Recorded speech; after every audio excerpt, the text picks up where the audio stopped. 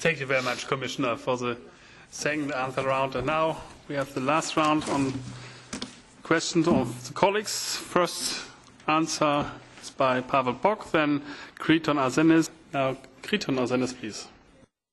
Thank you, Chair, and thank you, Commissioner, for being with us. I asked citizens in Greece what we should be talking about today, and they raised a series of issues. First of all, the mobile phones.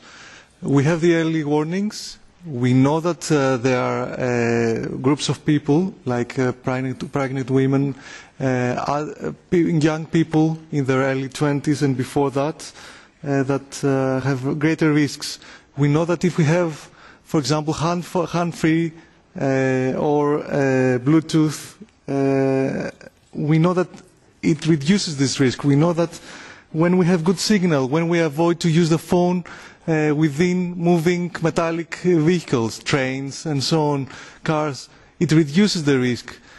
When are we going to inform our citizens for these risk mitigation methods? We need to do that. We are exposing them to great risks, as the science tells us.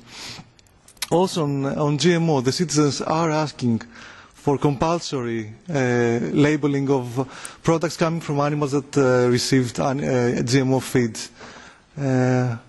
When is the Commission going to come with such a proposal?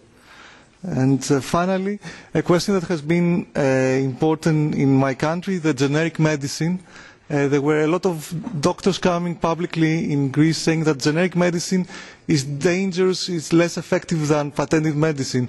I agree with you, but I would like a comment from you. Thank you. Thank you, Kriton. Commissioner. For your response and to answer the question. I gladly come here to explain what we're doing and to answer any questions. Mr. Arsenis has asked questions on the electromagnetic fields, for example. We must say, first of all, that again here, this is a member state competence of the management and the information on this risk mitigation. But I take your point. Let me make.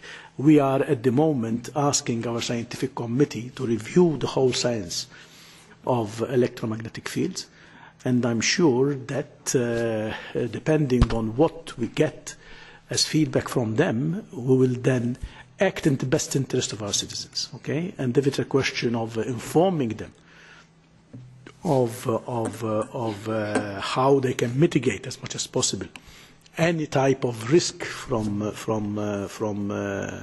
mobile phones, then we will do it, because mobile phones today are pervasive. It's something that's being used everywhere. You also see 6-year-olds and 7-year-olds now with mobile phones hanging also. But anyhow, that's a choice of parents. But anyhow, but the reality is that it is important that we will educate people on how to use, as we educate people also how to use other tools that we have to live with.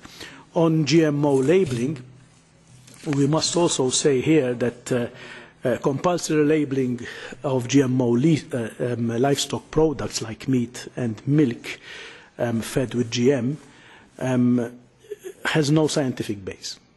The science on this is that feed is degraded and the animal is feed is degraded and is indistinguishable from the nature, from the makeup of the animal's amino acid complex makeup.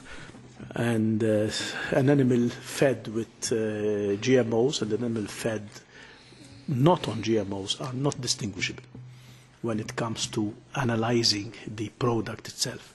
And therefore, action on this at the moment is not being foreseen.